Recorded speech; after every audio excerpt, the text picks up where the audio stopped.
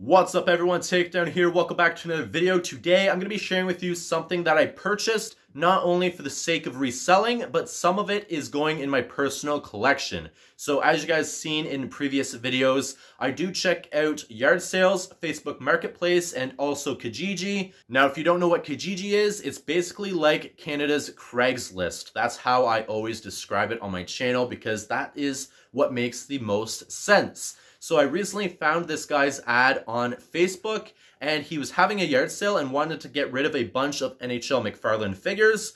I know they go for quite a bit, but he wanted next to nothing for them. So luckily I got a great deal and bought them all, not only for the sake of selling them for profits, but also to keep some in my personal collection because there's something that I have been looking for myself.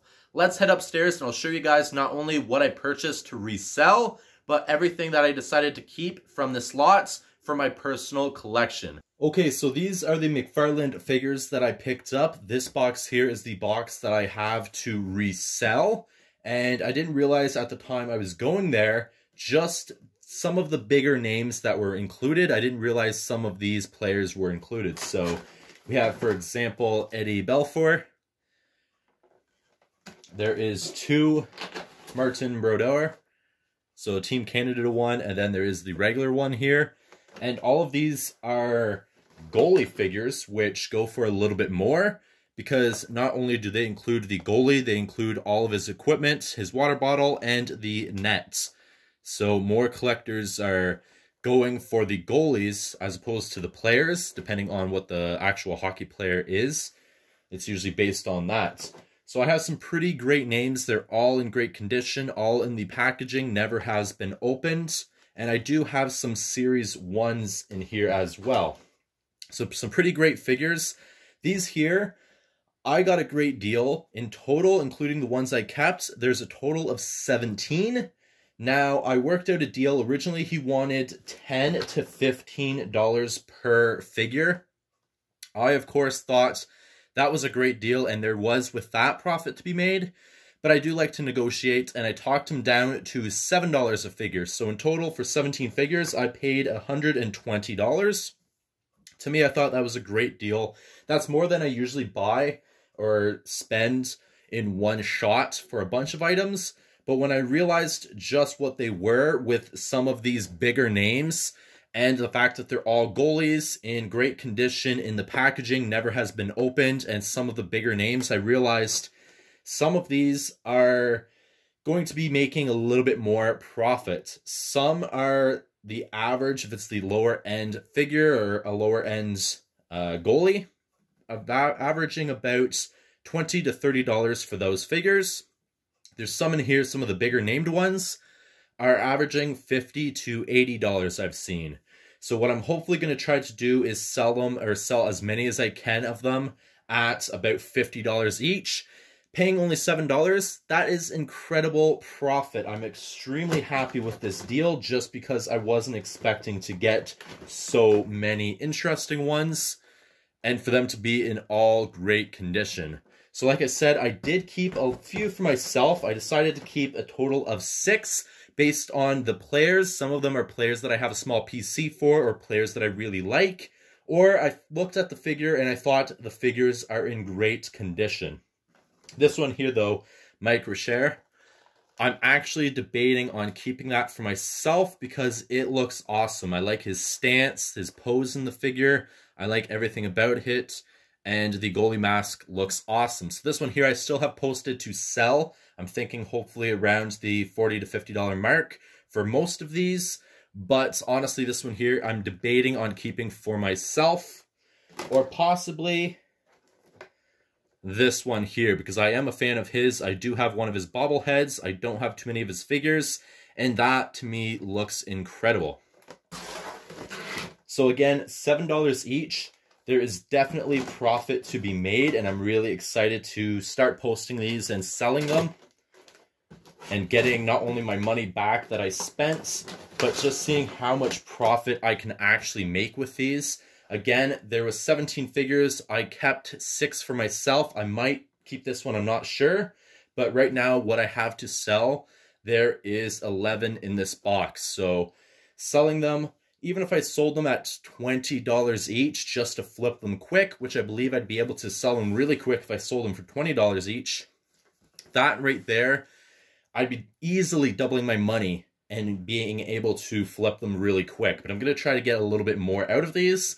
But let's go and I'll show you guys exactly what I decided to keep for my own personal collection that was out of this lot. So these are the ones that I decided to keep for my own personal collection. Now originally, if you guys remember seeing my entire shelving unit here, I only originally started with the top two shelves. Now I have almost the entire thing. I have 4 complete shelves with all of my collectibles on it. So I decided to expand it down to these 2 here to put my figures, especially since I decided to keep so many out of this lot. So starting on the top right corner here, we have Jonathan Quick. This is, I believe, Series 32, and that's the year that LA Kings won the Stanley Cup. So the figure actually includes the Stanley Cup. I'm a fan of his. I have a small PC for his cards. So I decided to keep it not only because I really like the figure and really like the player, but I also liked the fact that it included the Stanley Cup. So I decided to keep that one. Next to him, Henrik Lundqvist. It is, again, I think Series 32. And I have a small PC of his. I love the goalie. I think he's amazing. So I decided to keep that one for myself as well. Next to that, we have a Patrick Waugh 2002-2003 bobblehead. Now I have a small PC of his. I love the player. It is the Avalanche jersey. It would have been a little bit more special for me if it was Canadiens, but I'm not a fan of the Canadiens, so all day I'll take the Avalanche jersey. I just know the other one would have been a little bit more valuable.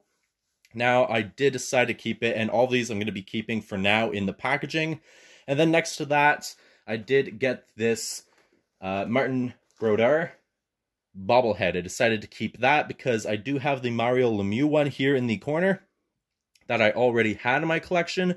So I decided to keep the bobblehead for Team Canada as well because it goes with the same sets, because at the base it is the gold medal one instead of just Team Canada logo.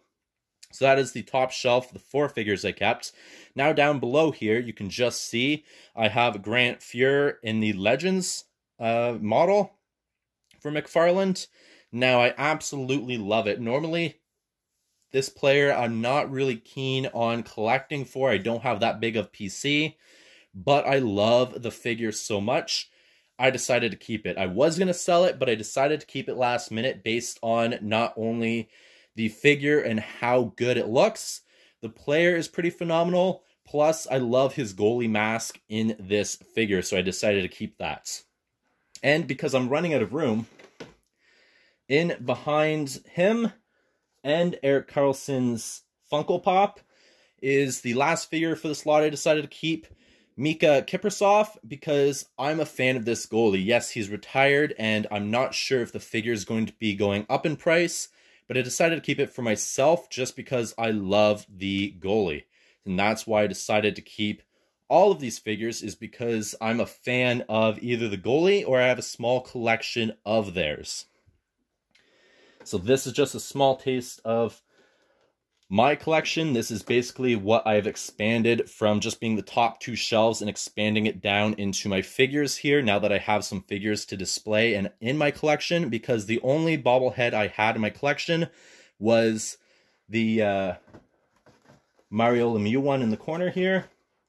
And the only Mcfarlane figure that I have is on the upper shelf, and that is for Connor McDavid. So now I have some that are in the boxes or in the packaging, and it looks awesome. I like the way I have it set up, so I'm really happy with what I kept. Even in my opinion, by me keeping 6 figures for myself, with the ones that I have to sell, even if I end up selling them, like I said, $20 to $30 each just to quickly flip them, I'm still making some pretty good profits, where by keeping these for myself, it still gives me some profit with the ones that I'm still going to sell. So I hope you guys enjoyed this video, me showing you guys more things that I've purchased to flip for profits.